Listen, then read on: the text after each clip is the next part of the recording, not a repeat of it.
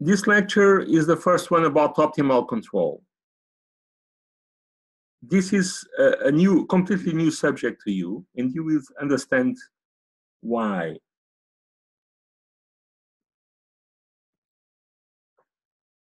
Let me give you the overview of what we are going to study. First, we are going to study dynamic optimization problems.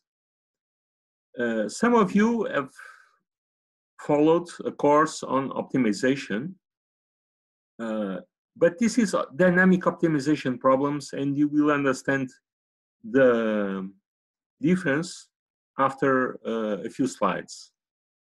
Actually, this is more difficult because the optimization space is infinite dimensional. Let's see what do I mean by this and what are the techniques that we have available. Then I will introduce the first or the main working horse to solve our problems, Pontryagin principle. Actually, I could just give a lecture with just one slide, or two slides if you want, one slide to formulate the optimal control problem, and the second slide to state Pontryagin principle, and that's it. But of course, I'm not going to do that. I'm going to explore Pontryagin principle. So the beauty of the thing comes from the fact that from just 4 equations, you get a set of conditions to design your controller. So in principle, it's simple to use. The difficulty comes from the new situations where that it concerns. To understand Pontryagin principle, we will start by studying problems with free end state. That is to say, you want to manage a system for a while, can be many things. For instance, you want to design a therapy for cancer, and you want to minimize the amount of drug, and at the same time, you want to minimize the size of the tumor. So you have a compromise, and both things are related by a nonlinear state model. And so we are going to see how to solve these problems with Pontryagin principle. Then I will make a proof of Pontryagin principle in one particular case that will allow you to understand where it comes from, what is behind. And then I will consider 2 special cases of problems. The first class of problems are problems in which you want to operate a system and you want to force the final state to be imposed. For instance, you want to move a robot from one point to another point by minimizing the energy. So when you say that you want that the final point of the robot, the final state, could be a geometrical point or could be the geometrical point together with the final velocity. When you impose this, you are making an imposition on the final state. And we need to modify a little bit the basic formulation of Pontryagin principle and to learn how to tackle these problems. And the other class of problems is the linear quadratic problem. So we assume that we have a linear dynamics for the system that we want to control, and we have a quadratic cost. Let's later see what is this. So what are the objectives? The objectives of this set of lectures that form the last part of our course is to introduce a novel class of optimization problems that are solved with respect to infinite dimensional variables. And this class of problems form what we call optimal control. If you want to read my book, it's this initial chapter, this initial lecture on optimal control, is on chapter 10, and then we'll have other chapters devoted that I will mention afterwards. So let's start by understanding what do we mean by infinite dimensional problems. And this is a classical one. Suppose that you have 2 points in a plane, in a vertical plane. So our page is like this vertical plane. When you look at the computer, you see the slide in the vertical position. So you have point A and point B. And you have a wire that connects point A and point B. And you have a bed. Bed in Portuguese is um anel, small ring that is attached to the wire. So the picture is not entirely correct. It does not roll, it slides, okay? The ring is around the wire so that when you leave it, due to the force of gravity, it slides from A to B. Let's assume that it slides without friction.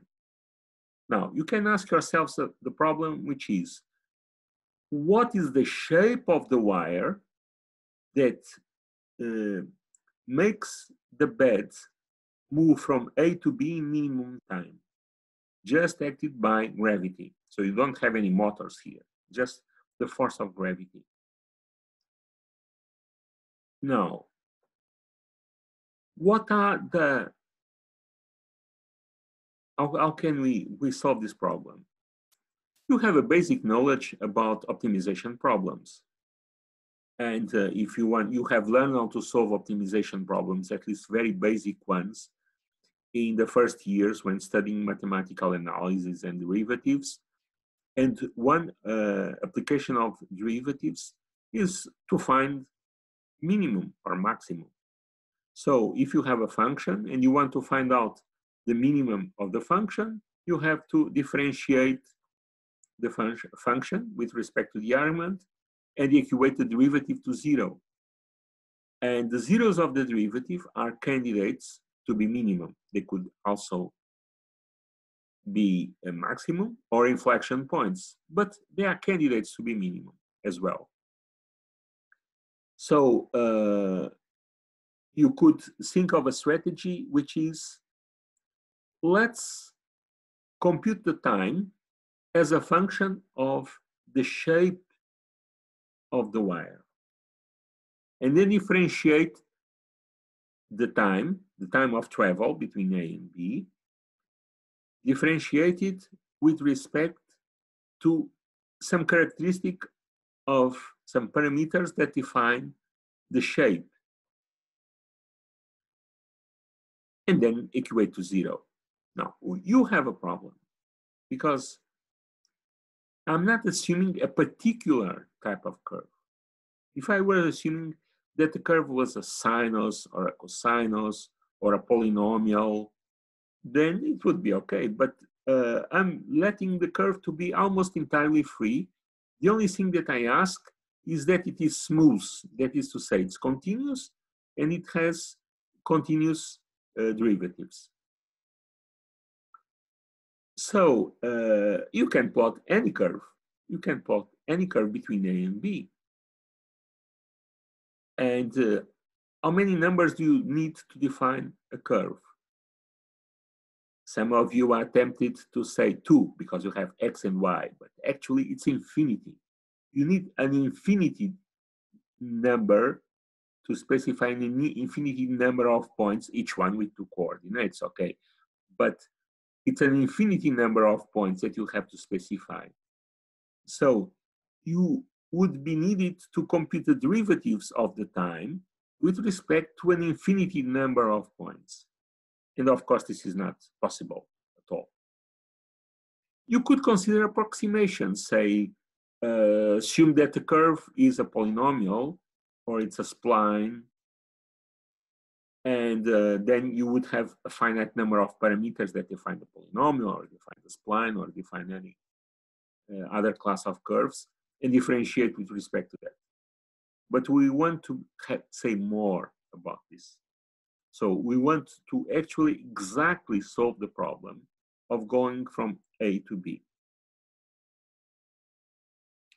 Okay, this slide explains how to compute this slide and the next one, how to compute the time. As you can see, the time of travel.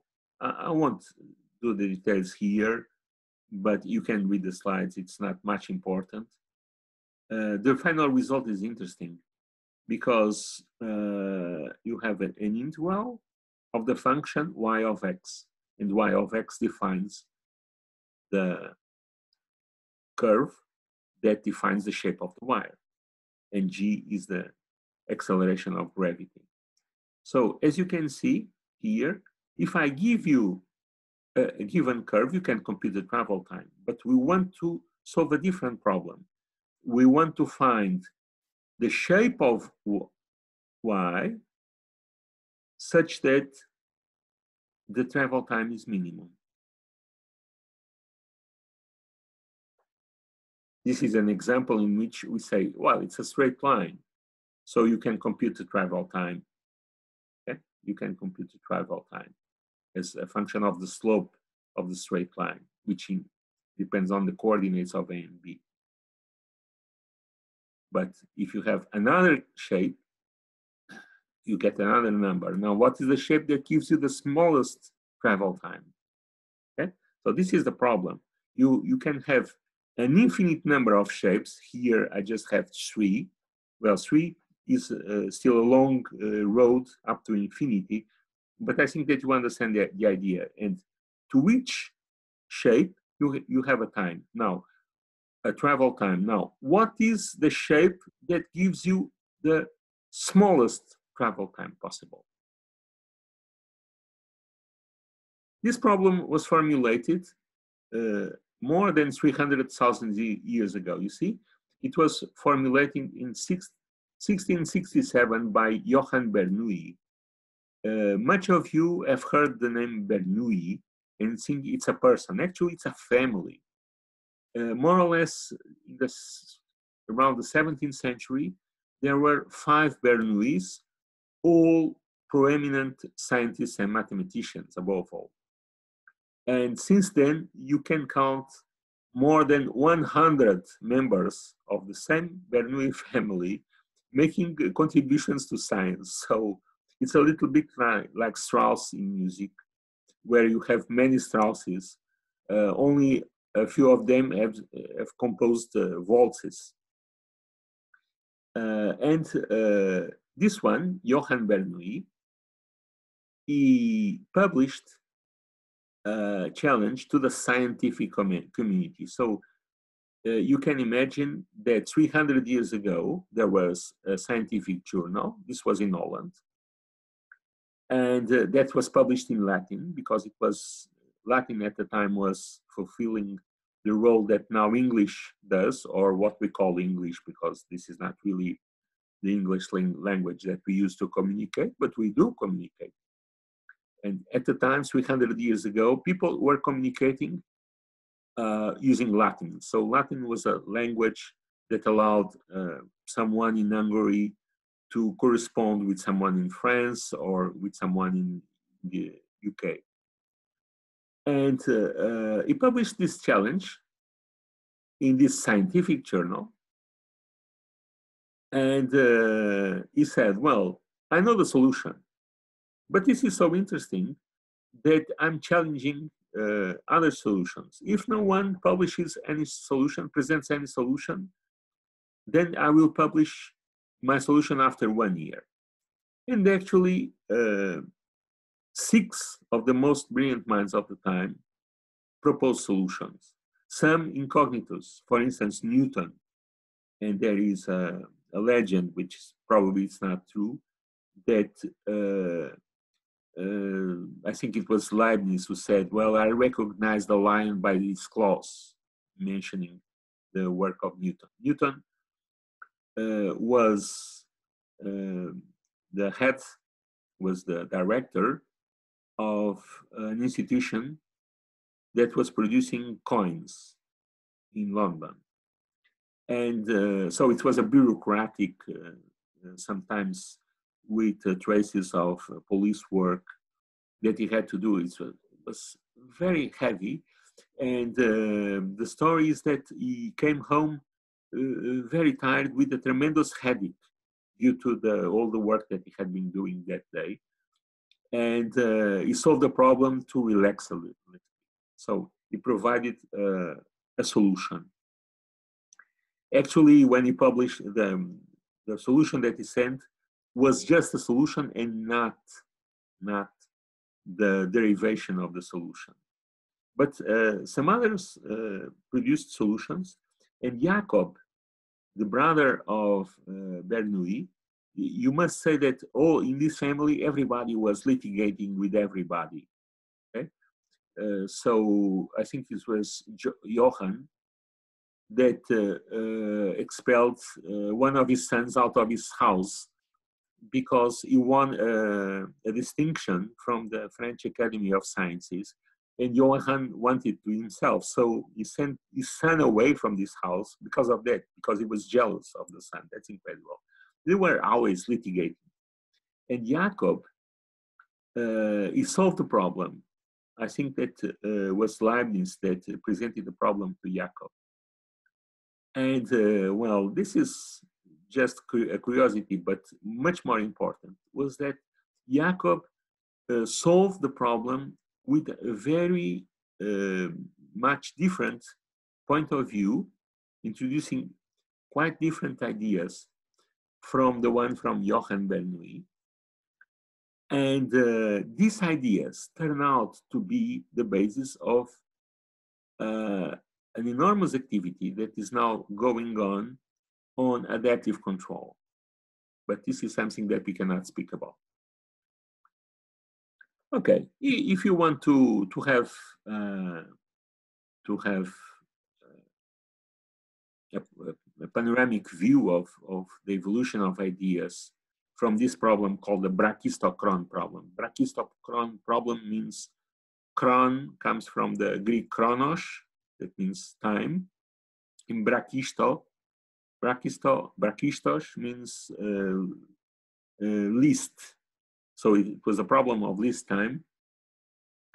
And it was a long way to optimal control problems. So you can try to read this paper. This is a tutorial paper, which is quite interesting.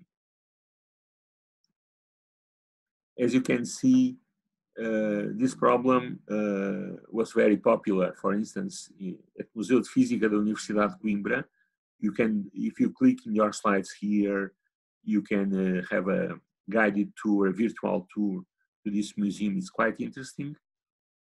And you can see instruments of the 18th century to demonstrate these optimal curves. Okay, but I was mentioning optimal control. And if you look at the problem that I just mentioned, it's an infinite dimensional problem.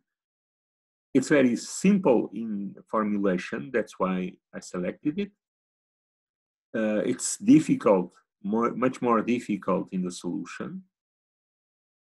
But it's not control. You don't have a control variable. Actually, you can turn it into a control problem. It's nice because we have a geometrical problem. We are trying to find the shape of a curve. But there is a way of turning geometrical problems into equivalent control problems.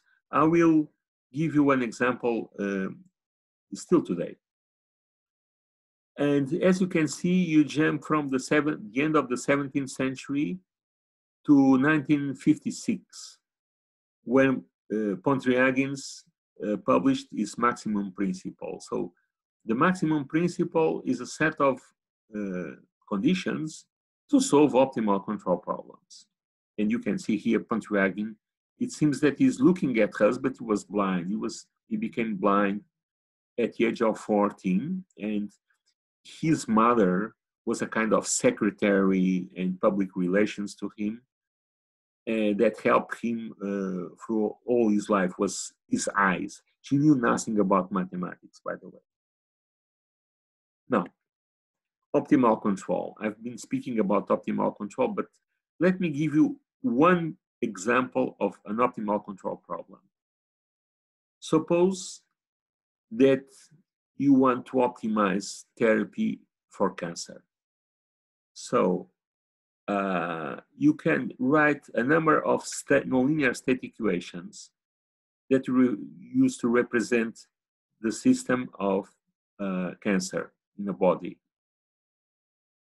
And of course, you have a number of disturbances, variables that act from this outside the system.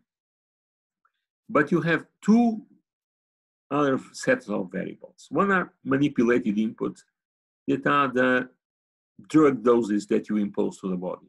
So you can consider this as control variables because you can manipulate them. You can have sequence of pills, or you can have a continuous infusion of some drug. That's the situation that we are considering when we have a continuous infusion of some drug through the veins. And then you have the output, which is the observed reaction, for instance, the tumor size, or some measure of tumor activity that you can take out of radiographs or something, some analysis. So you can formulate this problem. Okay, let's have the simplest model of tumor evolution and call X the size of the tumor. And one possibility is to have this so-called Gompertz model, where M, alpha, and beta are parameters that depend on the body and the type of tumor. U is the manipulated variable, so the rate of application of drug infusion, and X is the tumor size. So you have this, if you have U equal to 0, it looks a little bit funny, but what happens, or looks a little bit peculiar, we have the logarithm. But what happens is that X grows like an S function. So it starts growing exponentially, then the rate decreases, and then it stabilizes in a value where X is equal to M. For X equal to M, you have M divided by M here, which is 1. So the logarithm of 1 is 0. So X dot is 0. So for X equal to M, you have an equilibrium point. Okay? If X is smaller than M, then X grows because this is positive. Okay? Now, if you have the drug acts in a negative way, so reduces the rate of growth. So you can, by applying enough values of drug,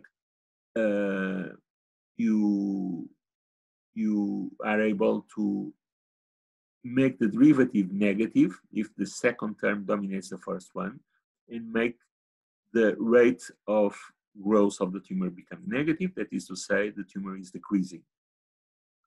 Now, the problem is that drugs have a toxic effect. So how can you formulate this problem?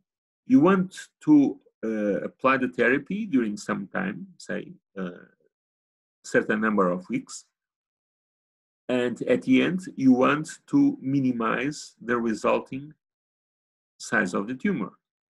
But at the same time, you want to minimize the total amount of drug that you have applied. So you formulate it mathematically in this way. You have something which is, I call it a cost function, and capital T is the end of the interval of time starting, you are operating from 0 up to capital T. So X of T is the final size of the tumor, okay? And if U is the rate of application of infusion, of drug infusion, then the integral of U is nothing more than the total amount of drug that you have applied to the patient. And you have this parameter rho that gives you a balance. So you have the objective of minimizing the final size of the tumor and the total amount of drug. But these are conflicting objectives. So what happens is that you have you build a balance in this way and say rho equal to 0 means don't bother about the drug that you are applying. You want to just to minimize x. Of course, in this case, the solution would be apply u as large as possible, and if u is below some u max, must be above 0 because you cannot extract drug from the patient. So you have this formulation here. Okay, for general values of u, this term will be present. So you want to minimize. This functional with respect to the function u. For each function u, you solve the differential equation, you get an x. So this is a number, okay? But it's a number that depends on the function u defined in the interval between 0 and t, in capital T. So when you select the function u, you can compute this integral, and you also can compute x of t because you integrate this equation with the specified function u. Okay, now you want to solve a kind of inverse problem, which is what is the function u that minimizes this J2, this cost functional, subject to the dynamics of x that relate x and u, and this constraint on u. So this is a typical optimal control problem. So in general, we are going to consider for the moment, later we are going to generalize it a little bit in a way that I will tell you. We can consider this class of optimal control problems that are characterized by fixed final time, no state constraints. And you must have a nonlinear state model that relates your manipulated variable, your control variable, with a state, x dot equal to f of x and u, with some initial condition. And t belongs to the interval of time in which you are operating the system. So you assume that you are operating the system between t equal to 0 and t equal to capital T, with capital T fixed. And at each time, your manipulated variable must belong to some set. This set can be, suppose that u is a scalar. So this set can be, for instance, any real number, or an interval of real numbers, say between 0 and maximum value, as in the previous example, or between minus some value, some negative value, and plus some positive value. Okay, usually it's an interval. And the other element is the cost function. The cost function, j of u, is a function of functions. That is to say, it maps a function u in a real number, okay? And it's made of two parts. It's made of two parts that are added together. You have an integral of a function of x and u. We call it the Lagrangian or running cost. And this is related to what happens during the optimization interval. And then you have something that penalizes the final state. Okay, and this is a function psi. Okay, this is the Greek letter capital psi. I could have used any other letter, but I use this psi, which is a function of the final state. So in the previous case, psi of xt was just x of t, and L of xu was just u, was the problem, multiplied by some rho, some weight rho, that allows you to, that in the first case. But we can have different possibilities for psi and L. Now, two comments. One comment is that I'm going first to assume that the time is fixed. This rules out, at least for the moment, situations in which you say, I want to go, I have a robot, I want to drive the robot from one point to another in the least possible time, the minimum possible time. And you cannot do it because the time of operation is fixed. But later we are going to generalize the solution to this problem to situations where t is fixed. So for the moment, be patient and assume that t is fixed. The other comment that I want to do is this, calling this Lagrangian. Okay, the expression Lagrangian has 3 different meanings in mathematics. One meaning is the running cost that you see here, but there are also 2 other meanings. One meaning is the Lagrangian of constrained optimization, the method of Lagrange multipliers. You build a function and an enlarged function, which is the Lagrangian. Maybe some of you have heard of it. It has nothing to do with this Lagrangian. And the other thing is the Lagrangian in physics, the difference between potential and kinetic energy. Again, it's a different story. Although in that case of physics, it's quite related to what you have here. So when I say Lagrangian, I mean Lagrangian in the sense that it's the integrand function of the cost written in this way. Okay, so this is the problem. If you are able, actually this is a class of problems.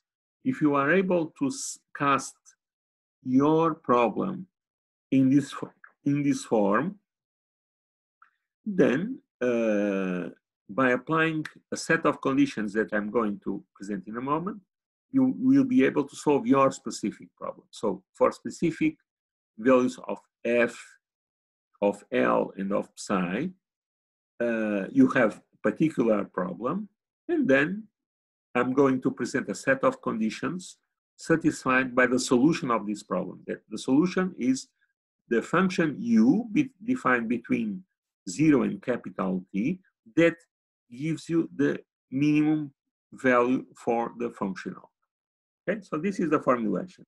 Let's look at the solution. Okay, so the solution is given by this simple form of Pontryagin maximum principle. I said it's a form because you can generalize Pontryagin maximum principle, for instance, for final time free. So this Pontryagin maximum principle is a set of conditions satisfied by the optimal control in the optimal state. And now you have a third actor, which is this lambda, you see. This lambda is a function of time that we call the co-state, okay? So when you have an optimal trajectory of x and u, you are going also to have an optimal trajectory for this lambda that I'm going to define in a moment. And Pontryagin maximum principle states conditions satisfied by x, u, and lambda along an optimal trajectory. What do I mean by an optimal trajectory? Suppose that u is an optimal function. You integrate the state equation to get x, that's the optimal x, and then you are going to integrate another equation to get lambda, that's the optimal lambda, with this u and x. Now, along an optimal trajectory for x, u, and lambda, you must satisfy these conditions that are written here. Of course, the first condition is that x and u must be related by the state equation of the point that you are optimizing. So x dot must be equal to f of x and u with a specified initial condition for the state. And at each time, t, in the interval 0 up to capital T, you must fulfill this property that the optimal value of u at each time t, this is a number, is in the set of admissible values for the control. So can be anything, can be within some interval, say between 0 and 1, or 0 and 100, or 0 and 5. So this is the first set of conditions.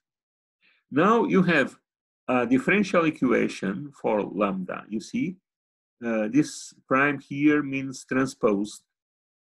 So, and the dot means the derivative. So this is a differential equation because you have the symmetric of the transpose of the derivative is equal to blah, blah, blah, blah, blah, blah, where you have f of x and L of x. F of x is obtained from f by computing the Jacobian. So this is the matrix of first derivatives of f with respect to x. And this is the gradient of the running cost with respect to x, computed at the optimal trajectory. So this gives you actually a differential equation for lambda that depends on x and u in general. And now, to specify lambda, you need to specify an initial condition. In this case, this initial condition is actually a terminal condition. So the terminal condition is the gradient, the terminal condition of the costate lambda is the gradient of the terminal cost. Remember that psi was the terminal cost. Let's look at it again. You see, psi was the function that defines the terminal cost. And you compute this derivative, and then you make x equal to x of t. And then, very important, you must define the Hamiltonian function, which is lambda transposed f of x and u. Okay, read this v as in u, plus L of x and u. Okay, and so this is the control. This v is the control. And now the most important thing: at each time t, the Hamiltonian is a maximum with respect to this control v. So for v equal to the optimal control u, h is maximum. Okay. Now, at this moment, you are thinking to yourself, I'm never going to learn this stuff. It's not true. Okay. Believe me, trust me. We need to do problems and we need to explore this, and things will become much clearer. First of all, what is the important stuff here? You are optimizing with respect, J, with respect to a function U. And now you are optimizing, you reduce the problem of your optimal control problem that initially was optimize your cost function with respect to a function u. Now, at each time t, you optimize the Hamiltonian with respect to u of t. For each t, u of t is just a scalar if u is a scalar. Okay, if u is a vector, then h at each time t, h is a vector function, but it's a function of a finite dimensional vector because it is for each t. So you have transformed an infinite dimensional problem, which was optimized with respect to a function, to a finite dimensional problem, which is optimized the Hamiltonian with respect to the control at each time. Now you have an infinite number of optimization problems to solve, but each problem is a finite dimensional, actually with a very low dimension, because h depends on just one variable, the control variable at each time t.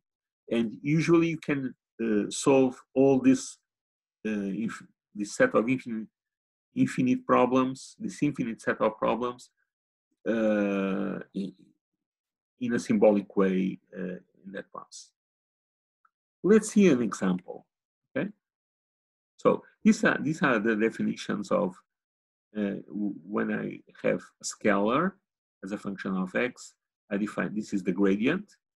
Okay, This is nothing more than the derivatives of the function psi with respect to x1, etc. The same for Lx. And when f is a vector, so this is, you have the Jacobian of f with respect to x, the matrix of first derivatives. Okay, and I call, as I said, lambda, I call it the co-state, and the equation verified by lambda is the adjoint equation. Okay. Some names that I'm going to use. Okay, let's jump this for a while, because this refers to extensions, possible extensions. Some of them we are going to study, some of them we're not going to study.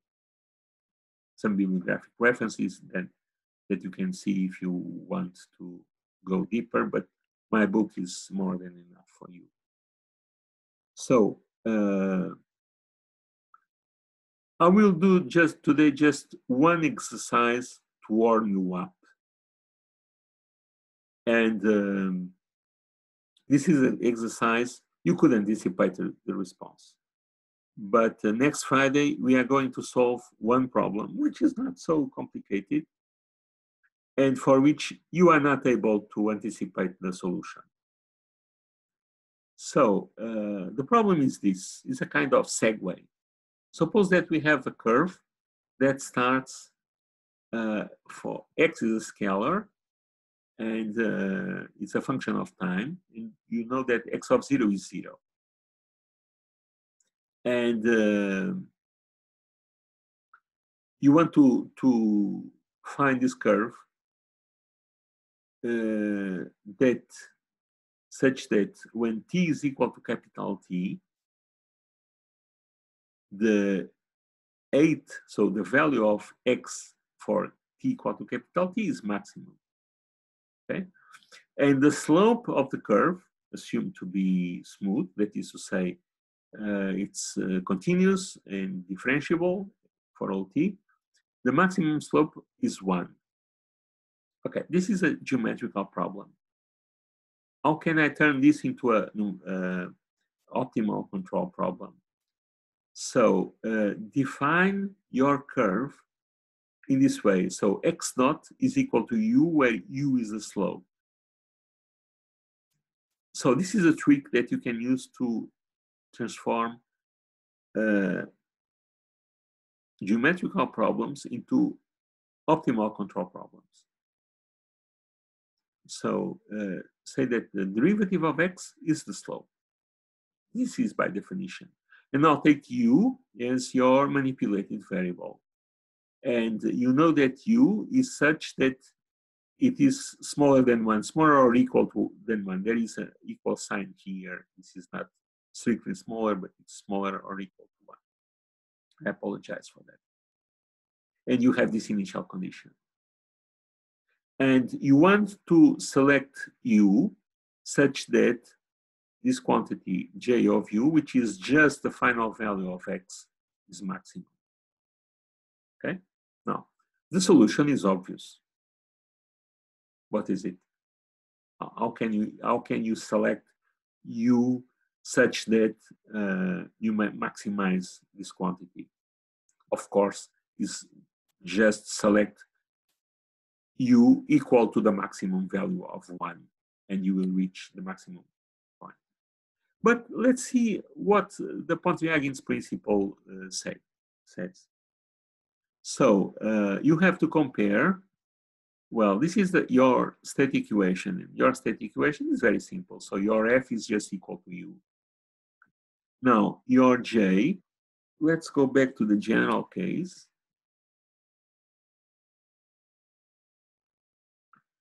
Your j, remember, should be a psi of x of t plus an integral of L of x of t. Now, in your case, x of j is just x of t, so psi is the identity. So psi is just x of t, and L is 0.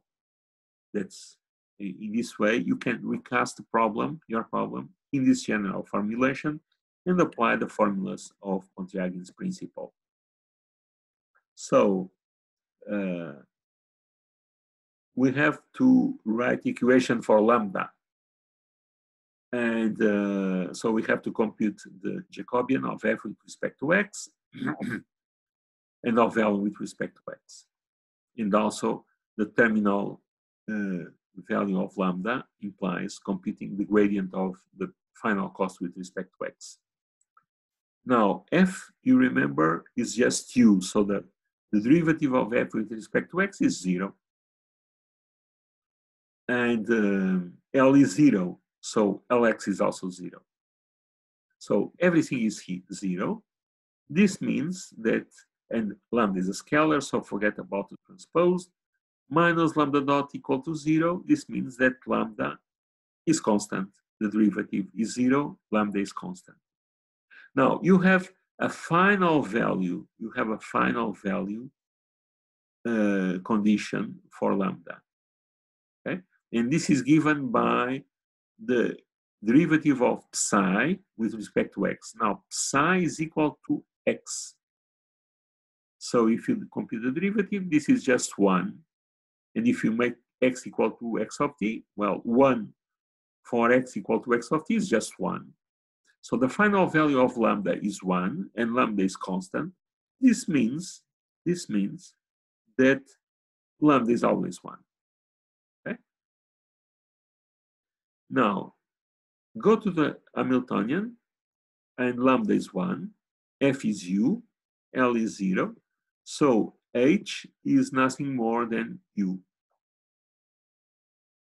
And you want to, at each time instant, to find u that maximizes h. This is nothing more than finding or then selecting u equal to its maximum value, which is 1. So the optimal control is just 1, as we have anticipated.